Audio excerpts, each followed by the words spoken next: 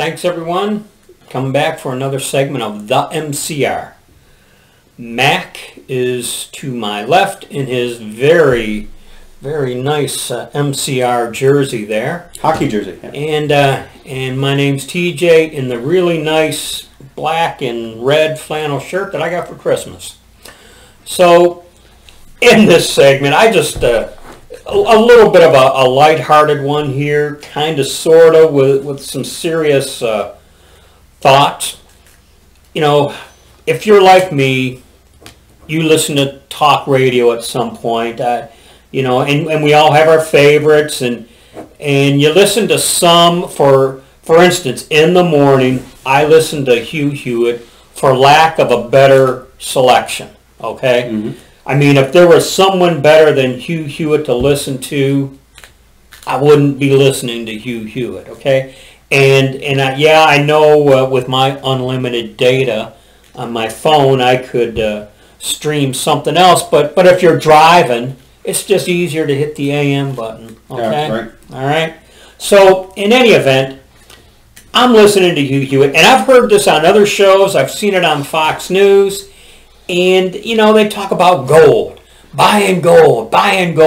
You got to buy gold because what if the economy crashes? You'll have something that has sustained its value.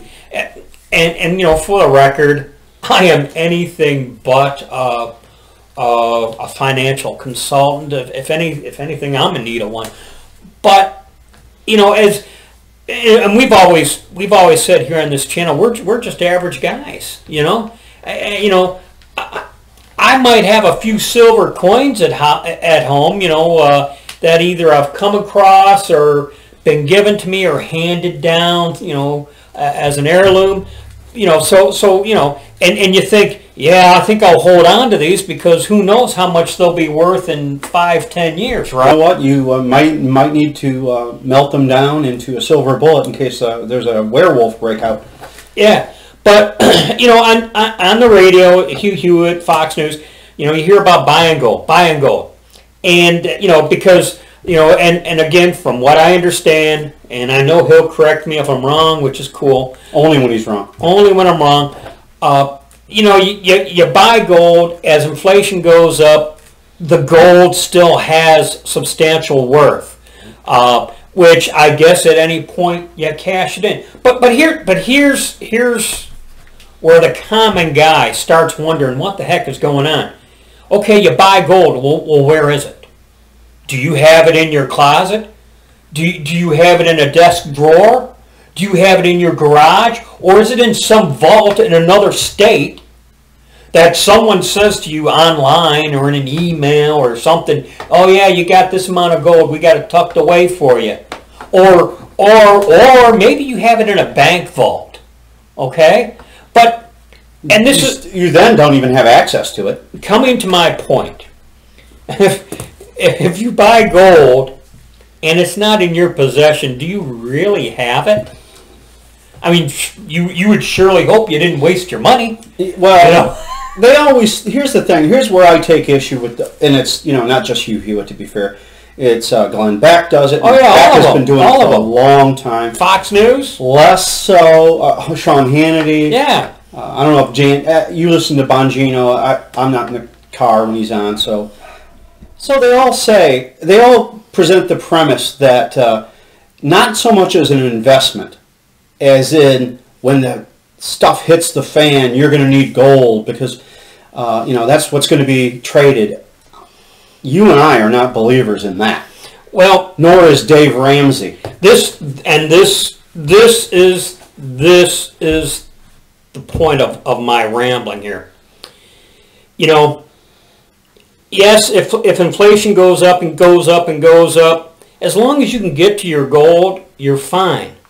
But what if societal breakdown occurs like that, and you can't get to it? And you know what? Just remember 12 years ago when we had that massive power outage in the whole entire Northeast. 2003. Well, what if you had something tucked away in a vault?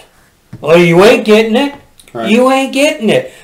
What I'm saying is if you don't have it in your possession, do you really, possession is 9/10 of the law, ha ha ha, Yeah, right. But if you what percent have is it, non-possession? yeah, if you don't have it, do you really have it? Now, Mac and I both have listened occasionally to a man by the name of Dave Ramsey, and I heard him talking about gold ownership once, because he was talking about this, and he goes, yeah. He says you could invest in a little bit of it. He goes, and I don't remember his exact wording here, so I'm going to hope to get this accurate to what he was trying to say. But he goes, don't put all your eggs in one basket. If you think buying gold is going to be your financial safety net, you're wrong. He goes, you know what you might want to get? You might want to buy some of this. He goes, that's what you might want to buy. And I thought, in case you can't tell, this is a .40 caliber cartridge, okay? And I thought, here we have a financial guy saying, you know what? Maybe buying ammunition is more prudent than buying gold. Right. And I thought, well, you know what? As a common guy, I can do that. And you know what? I have done that. Well, let me say this about the people who are what I call hawking the gold thing. The Glenn Beck, millionaire. The Sean Hannity, millionaire. Oh, yeah. The Dennis Prager. Well, they're all millionaires. Dan Bongino, millionaire. They're all millionaires. So it's easy for them to say because they're going to be set. I just, and of course, if you had ammunition, if you're like me, it's either under your bed or in your closet or who knows where. But you know what? You got it, and you know where it is, and you know how you're going to get to it. You know how you're going to access it, and you know what? There's a certain amount of it I think you're going to get access to pretty damn quick if you're prudent, Right. So, I guess the big question is, what's in your man cave? Okay? What's in your man cave? I just... or your chick cave. Or your chick cave. Hen house. You talk about precious metals. Well, this might be the most precious metal of all. Well, here's what I can tell you. If you've got, if you haven't had a drink of water in a couple of days, it only takes 3 days to die of thirst, by the way.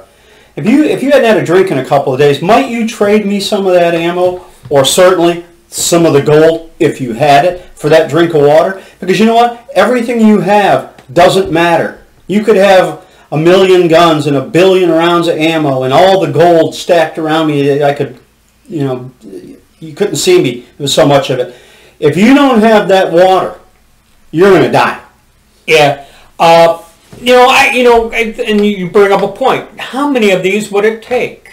In a barter system, in a barter society, how many of these would it take to buy a loaf of bread? How many? You know what? Maybe one is all it takes to get the loaf of bread. Well, we know that from Scripture that man cannot live on bread alone, or ammunition, I guess. But ammunition's a big head. I can do without bread. In fact, I probably do better without bread. But this, I gotta have. And to defend my bread. I'm gonna swerve slightly off topic here because I'm thinking in terms of. I'm thinking in terms of the zombie apocalypse. Because I keep thinking, if it all crashes down and your gold is in another state that someone else is taking care of, I don't see how you're getting it. Who's to say they can even take care of it if the government mandates to them that they turn it into the that happened in, I think it was in the 30s with President Roosevelt. They said turn in all your gold, and people had to do it. Of course, some people didn't do it, but people in the large did it. And as we wrap up here, I would just like to throw into this whole segment here, in a lot of urban cities, you have what is referred to as an underground economy. Okay. And I saw a news report years ago, and when I say years ago, I mean like 10 to 20 years ago, and they were talking about the underground economy in Detroit, and that was in the millions of dollars. Okay? Yeah.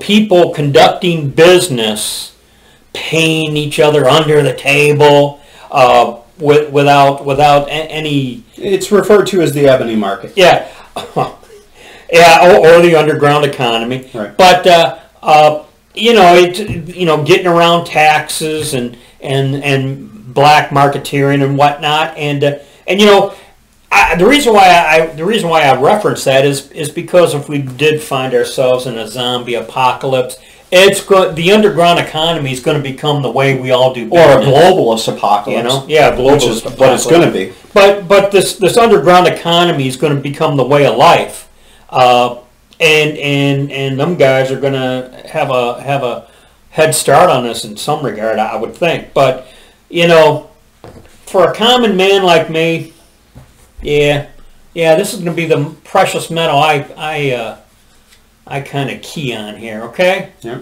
So that's all I wanted to say. You know what? As I said earlier, what's in your man cave? All right, that's all I got. Anything? We don't want to keep the ladies out. We got quite a few lady viewers, and many of them are shooters and patriots, so we want to keep that in there. Okay, what's in your Metro man cave? Okay. Metrosexuals. All right. No one's watching it this time anyways, I don't think. Anyways, we'll catch you all later for those who are. As always, be safe, watch your six, and don't tread on me.